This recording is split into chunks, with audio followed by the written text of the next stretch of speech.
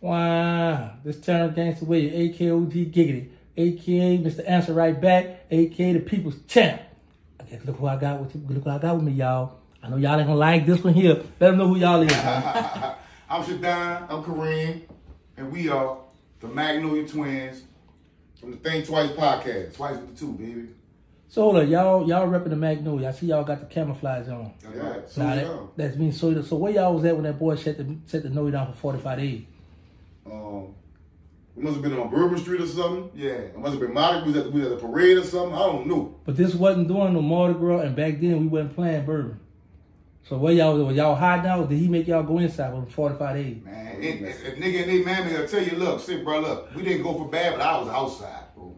Okay. Nobody. That's sombrero.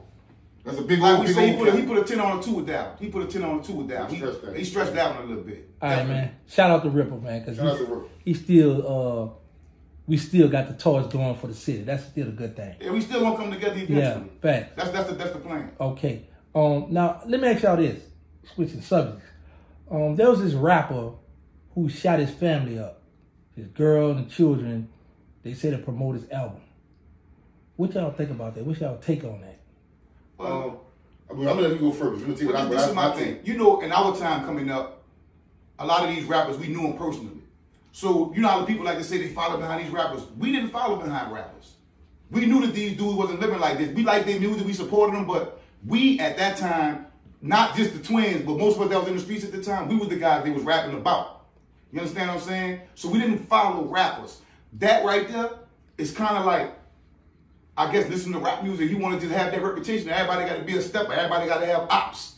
You know, and that's what that's about, I think, if you ask me. Well, I think they should put him in Angola with a straight jacket and throw him in a cell with all the booty bandits and let him have their way with him. And then we'll see how much of you a gangster is then. How much you a gangster, you know how much gangster you stand up to be back there. Because that's what they're going to do when he get back there.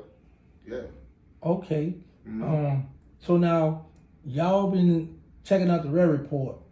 So, y'all see the little drama you got going on with Lil Soulja Slim and Magnolia Dana. Right. So my take is a guy who claimed to be a stepper or an ex-stepper shouldn't speak on a woman. He should let the women deal with that. What's y'all take on that? Well, you know, our second rule is stay out people business. You know, I don't want to curse, but normally I would say that another way, but it's on your platform, but stay the F out people business. But I will say this, though. And this is with my own eyes. I've seen Soulja Slim with that boy more than one occasion. He was dressed alike one time we seen him. Another time, Logger Black came walking in Washington for Red. He had the boy with him. And Logger said, "Twin, look at him." Y'all know what that is? And I really didn't know. I said, "No." He said, "Man, look at his head." He grabbed his head like this and said, "Man, it's Slim." I said, "You know what? He sure do look like that's the little boy we seen Slim with." So regardless of what people saying, this is what we seen. Whether people want to claim or not claim, I ain't got no horse in this, no dog in this fight. You know what I'm saying? But people in the project believe that Slim. People that grew up and they believe that Slim. Have you had somebody like Johnny Boo that was around them more than what we were? He'll tell you, yeah. Logger Black will tell you, they was around them a lot more than what we were. We seen them, like I said, Slim used to come down to holler from time to time, but they was around them every day, and they say that's what they seen too. Right. Okay. Now, a few months ago, you know, we had a run-in, you guys and myself, with the OG Jerker Man, talking about this old side, new side. And I'm still feeling some type of way about that. So, give me a take on, you know, how y'all feel about the old side, new side, because all the legends come from the new side. Not all of them. Hold up, let me see this. See, but you know that people got math behind that? Because to me, it was like this is a friendly conversation. You're like, oh, you trying to split the project up. Man, listen. The Magnolia is the Magnolia. We claim the old side, the new side, but the Magnolia is the Magnolia, man. Our style, swag, you know, the way we do things, the way we carry ourselves, that's limited to a certain part of that city. Like, we wanted to be classy like gangsters. You know, we was always, you know, even when he was at his wildest, I'll say, they still used to dress fresh. Them boys used to have on vests and Gucci shoes. Yeah, they used to get their line in and S curl, and he had the S curl with the 3 cuts in his eyebrows trying to wild out. So even then, we wanted to be fresh. Yeah, we wanted to be fresh, man. Yeah. That's where we get it from. That's where we get it from. Like watching even older dudes in front of before us from the old side and the new side. Like that was where we got our swag from and our style from, to be laid back and, you know, just laid. Magnolia dudes want to be laid men too. We took pride in that. Yeah. So hold on. So you mean to tell me people know that we clowning around and having fun because we had a part 1, part 2, and they say that we were trying to split the project. What project? The project gone. It's gone, bro. And I love my hood. I love this city. I love it. When I go drive down there, bro, nobody outside. It's different. It's different, bro. It's different. It hurt me too. You see that? Man, that's crazy. So tell me what y'all got going on. Oh man, we got the Think Twice podcast going. Twice spelled it too. Yeah. It's been a little slow, but we're working on our editing and our things like that. So it's getting better. If you watch it, you'll see the progression of what we've been trying to do. We got a new manager, Queen France. Yeah. We should be booking us for like little things, and we working and networking, and we be doing short films and short movies. You know, the podcast thing is getting saturated. We understand that. You gotta stay ahead of the hustle though. So don't worry about that's coming to you. Other be patient. We got something tucked. All of us got something tucked, and it's gonna be a wonderful thing. You know. So who y'all have editing for you guys? We do it ourselves. Right. I've been learning to do it on my own, bro. Just learning. I'm learning every day. We might just shoot a video like for 5 minutes and just take turns just messing around with it.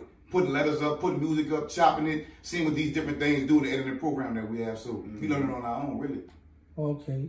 So I hear you all making some big moves. You have a big interview coming up. Yeah. We're supposed to go sit on that couch, real life street stars in the middle of it. The blue one? Yeah, the blue couch. It was a sofa or a couch?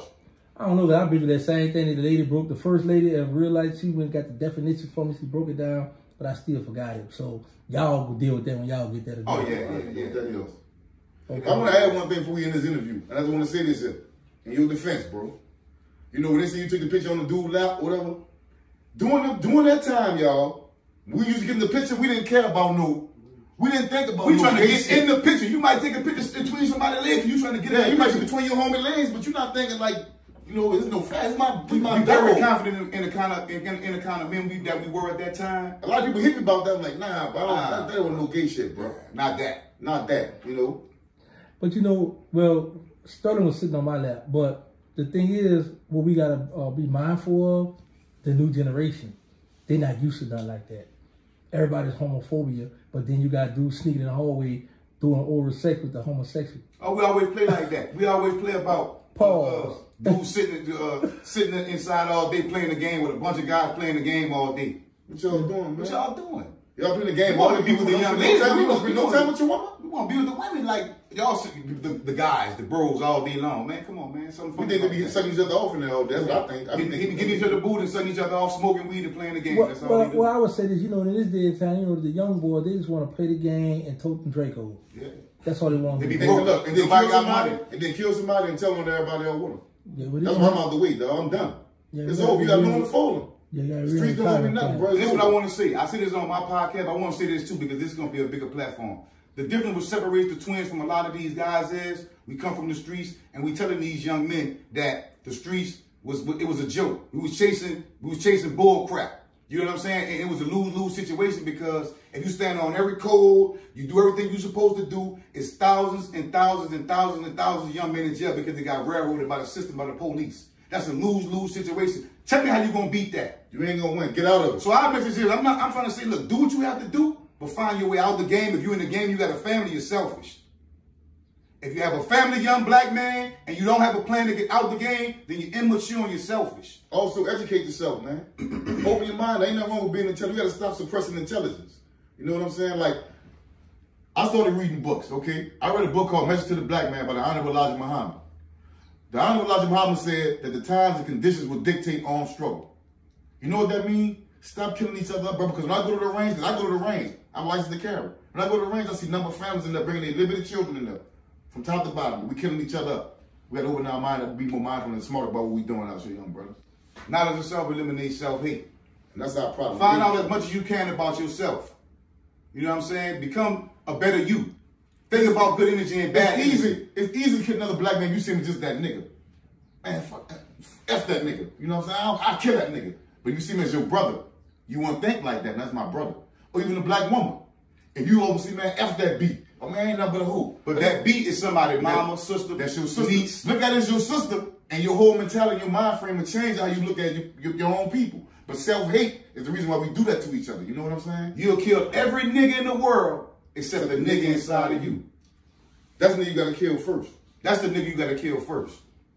So when they see us in the level that we on, it's not no friendly boy shit that we be on. if we just have a better understanding about what we need to do to fall ourselves as a people. And I know that not a lot of people is taking charge of getting back in our communities and doing what we have to do to make our communities more conducive for our women and our children. Especially these babies, because the babies going to be our future. That's our nation. And the mom is the foundation. So yeah, we talk this gangster shit all on the internet and all these things that we done seen, some things we don't talk about, but at the end of the day, we got their ears. If you live long enough, you're going to get wise. But you know what's fucked up, messed up? The streets don't even want you to change. They want you to still be the same person you was when they see you in the trenches. Like, it's 25 years later. These 25 years, I'm still want to go out there and sell drugs and shoot people. And, you know, come on, man. Come on. A life without change is a wasted life. Magnolia Twins dropping game. Before we get out of here, who y'all want to shout out? Man, I want to shout out Magnolia, Johnny, Boo, of course. You know what I'm saying? Slum 1200. OG Jerker the GOAT. OG Jerker the GOAT for sure, my dog. You know what I'm Dana, saying? you heard me? Dana, you know what I'm saying? Even though Dana, I knew that you would never shout us out. But I got you anyway. As I'm going to tell about ourselves, too. I'm telling you on camera for the world to see. We got S5. Yeah, you know, slap back something. Yeah.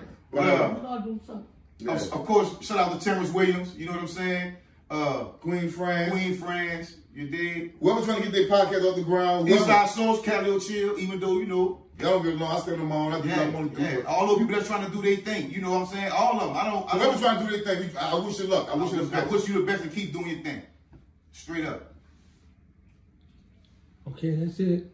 Thank y'all for coming through. Thank y'all for showing love. Wine. Y'all hit the wine, man. Y'all from the Nolia. Wine. Nah,